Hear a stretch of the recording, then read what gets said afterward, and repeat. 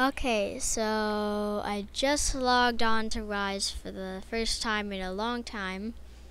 I play a lot, I'd say, but not like Rana. Rana plays 24/7, but I play like once a week. And so I've been trying to earn as much money as I can, and I finally have enough money to buy something, something useful. And the same day, basically, well, maybe the same month, the same month that I had enough. I have over $7 million now, and the newest car and the biggest car just came out.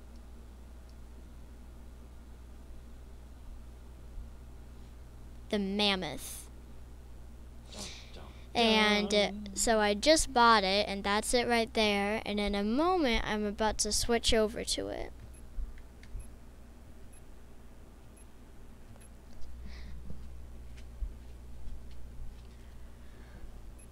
Oh yeah, that was it.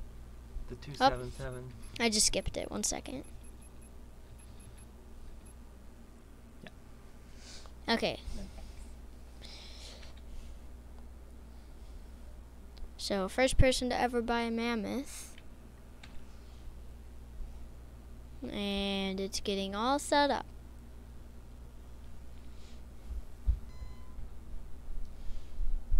My headlights are on, and that is the car I was just in. That is how high up I am. Because this can hold 18 cargo pods. And does not even fit on the roads. The two tires are like one's here, one here, and then the roads are like that. So you're always going the same speed, no matter if you're on a road or not.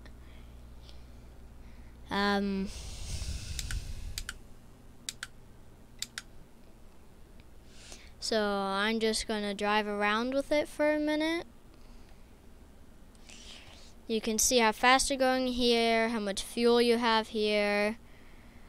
Then you can also change the screens to this, and that shows what direction you're headed. And if you're like, I want to go to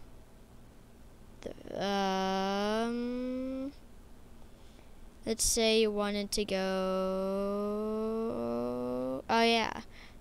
on the road to Farm 1. Then the green mark right here is the way you want to go. You want to be on it just like that. But then you also want to follow the roads and not hit a bunch of little bitty cars that are hidden everywhere. The Mammoth is super big, and it is taller than the Manx, and the Manx is an airplane.